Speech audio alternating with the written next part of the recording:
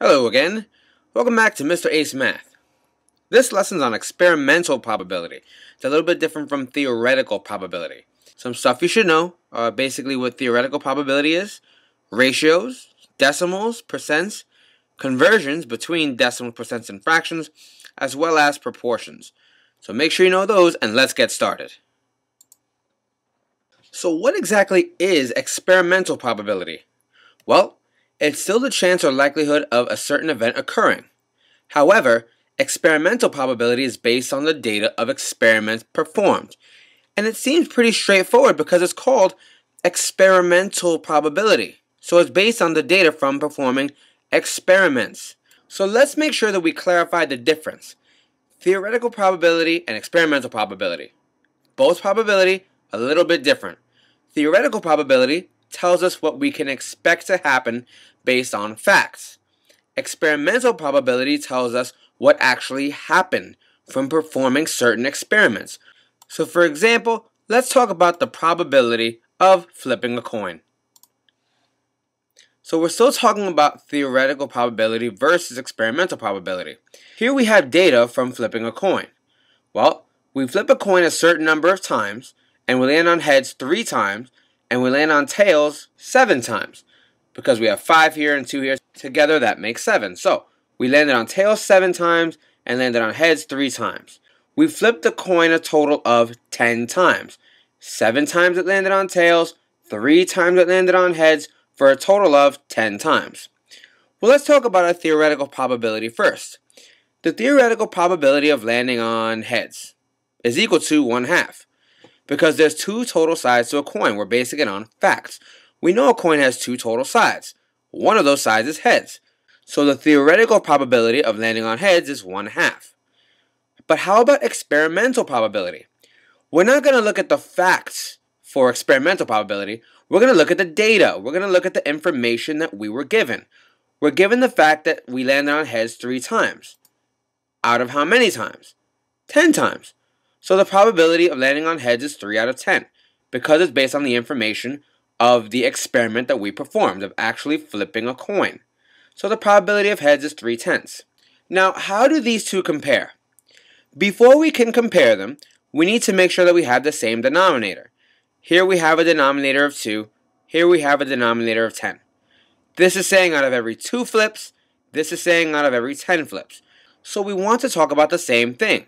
So to do that, we make this denominator 10. And when we do that, this becomes 5/10. So theoretically, if we flip the coin 10 times, we should land on heads 5 times. We should expect to land on heads 5 times. But does that happen based on our experiment? Well, here we landed on heads 3 times out of 10 total times.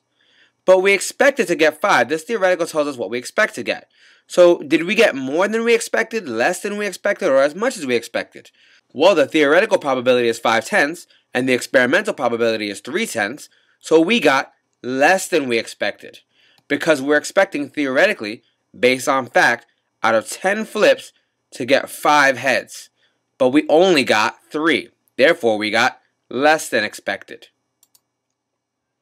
Well, how about the theoretical probability of landing on tails versus the experimental probability of landing on tails? Well, the theoretical probability again is 1/2 because out of 2 total sides, 1 side is a tail. So 1/2. Our experimental probability again will be based on the data from this table here. Remember, we flipped the coin a total of 10 times. So the probability of landing on tails out of 10 times is, well, what? How many tails did we get from our flips? We landed on tails 7 times, so our experimental probability is going to be 7/10. Now again, before I can compare my theoretical probability to my experimental probability, I have to have the same denominators. That way, we're talking about the same number of flips. So that's going to be, again, 5/10. And what does this mean? Out of 10 total flips, we should expect to land on heads around 5 times. Well, based on our experiment, did that happen? Well, we flipped our coin 10 times, but we ended up landing on tails 7 times. So what do you think? Did we get less than we expected, more than we expected, or as much as we expected? Well, our theoretical probability is 5/10. Our experimental probability is 7/10, so we got more than we expected. Because we expected to land on tails 5 out of 10 times, but we actually landed on tails 7 out of 10 times. So we got more than we expected. How about here? Here we have a number cube. A standard number cube has 6 sides. And again, we'll talk about the theoretical probability versus the experimental probability. Well, what's the theoretical probability of rolling a 1? Well, there's one 1 on the cube out of 6 total sides, so that's going to be 1/6. And how about our experimental probability? Well, the probability of rolling a 1 here is 2. But how many times did we roll the number cube? Well, we have 2 here, 3 here, that makes a total of 5 so far. 1 more here makes 6. We rolled no 4s. We've got 4 more here, that makes 10.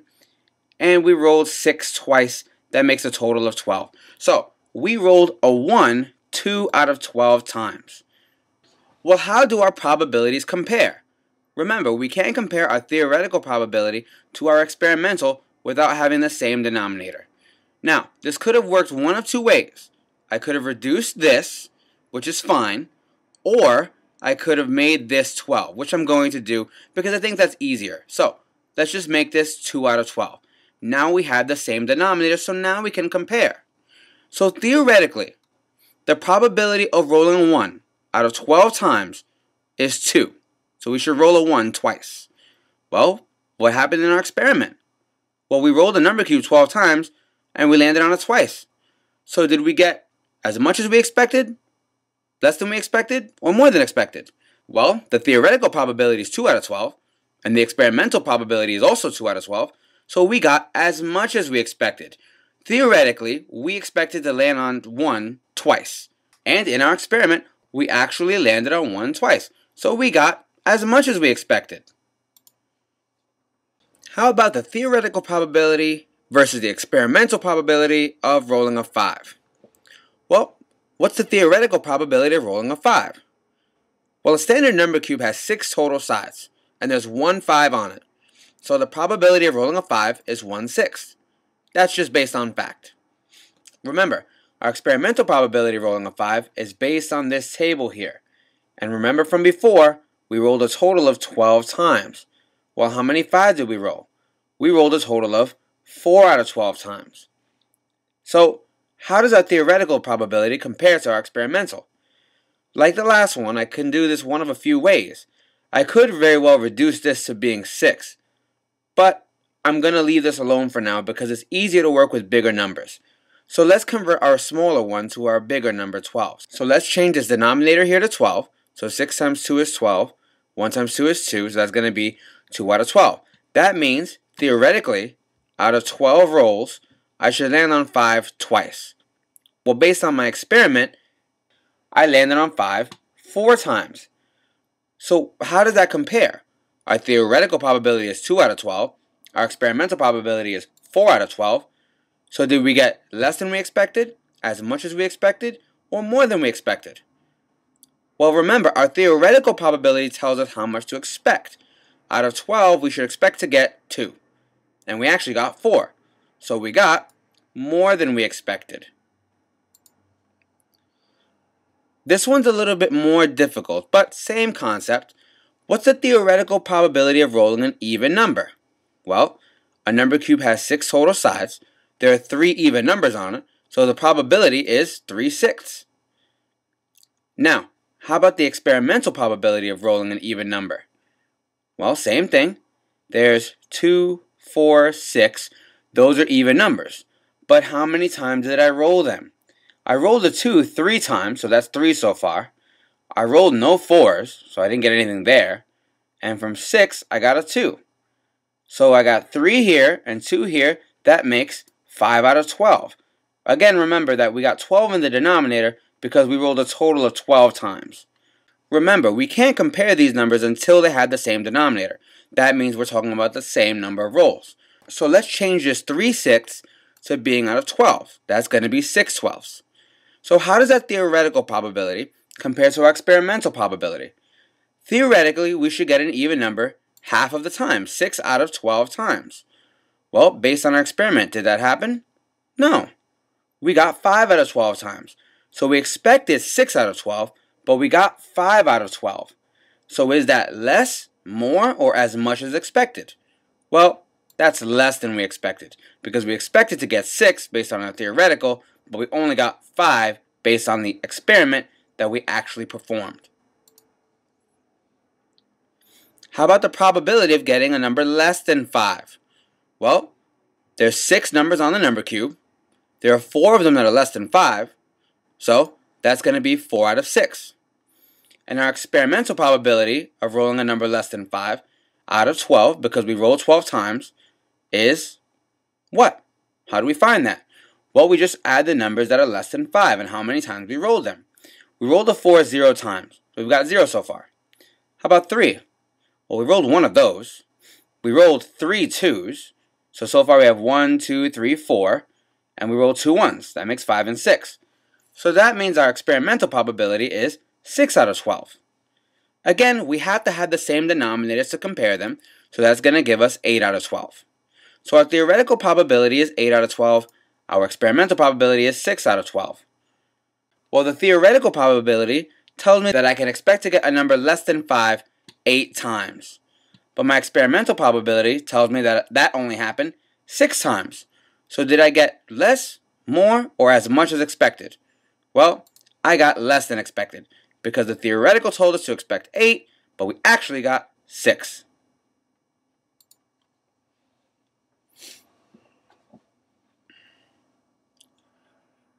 Okay, so far we've dealt with flipping a coin, we've dealt with rolling a number cube.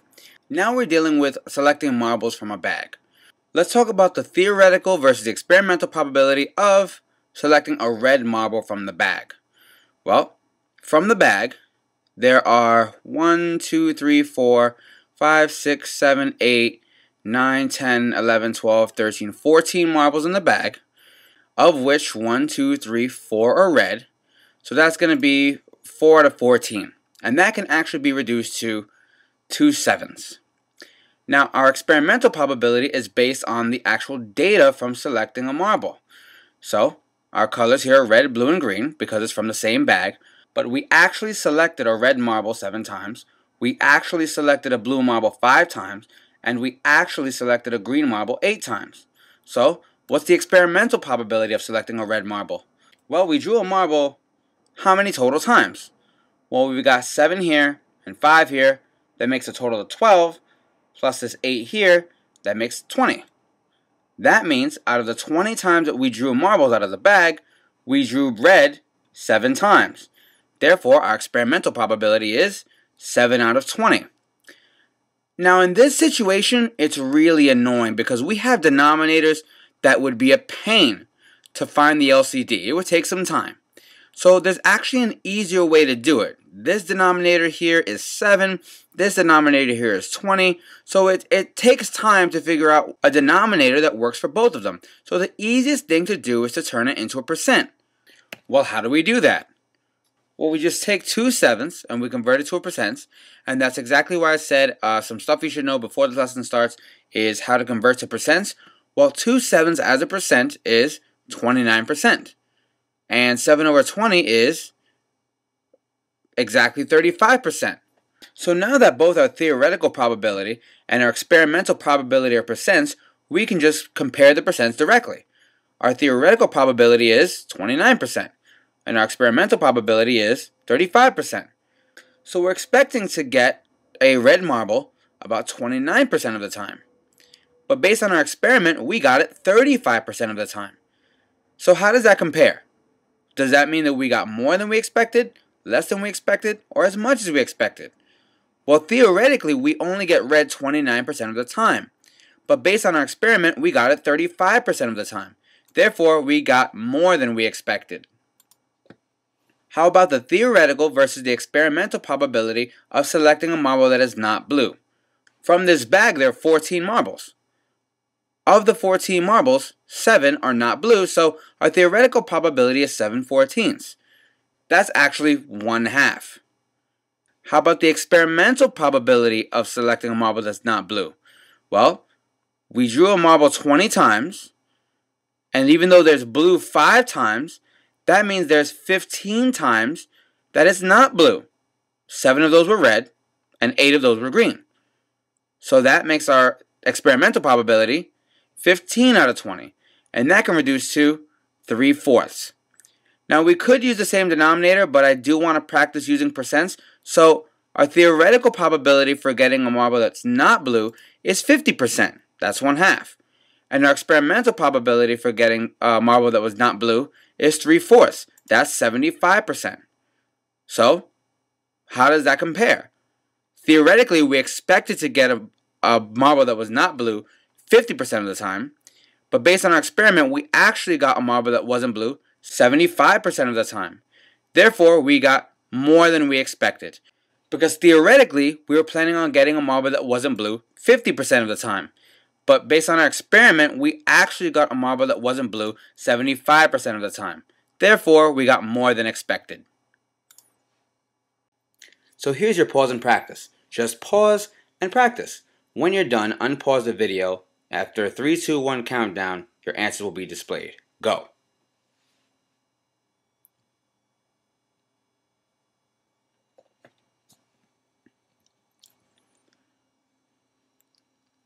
So let's go over our answers. We had to do 3 things. We had to A, determine what the theoretical probability was as a percent, B, determine the experimental probability as a percent, and C, state if the outcome occurred was more than expected, less than expected, or as much as expected. So number 1 is 20%, 8% less than expected. Number 2, 20%, 32% more than expected. Number 3, 80%, 80% as much as expected. Number 4, 40%, 40% as much as expected. And number 5, 60%, 72% more than expected. So let's review. The chances or likelihood of a certain event occurring is called the probability. Probability based on past experiments or data from those experiments is called experimental probability. The type of probability that allows us to make predictions based on general knowledge is called theoretical probability. Remember, theoretical probability tells us what we can expect to happen. If the experimental probability is greater than the theoretical probability, then the outcome occurred is greater than expected. If the experimental probability is less than the theoretical probability, then the outcome occurred less than expected. And when comparing probabilities with a denominator that is difficult to find the LCD, the best thing to do is convert all probabilities to percents. Don't forget to like, share, and subscribe. And thanks for using Mr. Ace Math. Don't just pass math, ace it.